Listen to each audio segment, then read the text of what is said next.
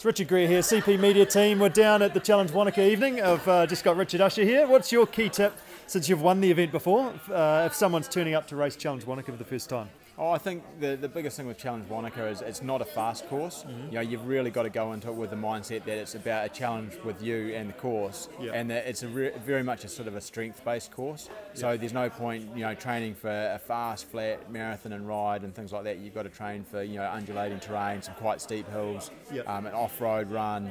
You know, so all of those things combine, and in some ways they're easier, but because they break it up, but physically they're very hard. So you know, pacing yourself, the bike allows you to be pacing up and down those hills a bit more.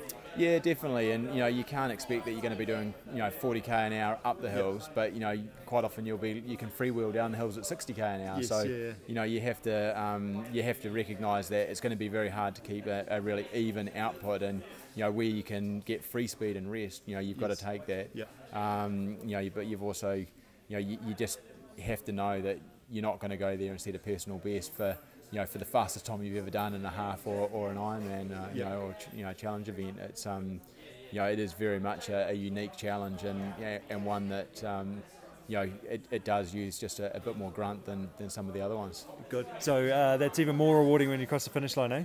Oh, definitely, and the community down there is fantastic. You know, everyone gets, you know, cheered on, you know, right from the first people to the very last people, and you know, some of the last aid stations are hilarious, and you know, the last competitors get, you know, a real buzz going through them. So yeah, it's a great spot. Nice. And I have to ask, will you be back? Will you? What's your plan for the summer?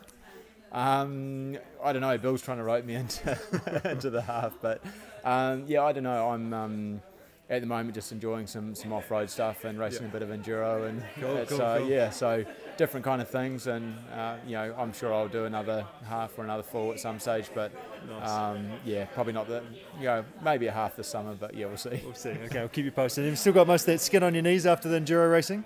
Oh yeah, I've got knee pads. Okay. Well done. Good stuff, Richard.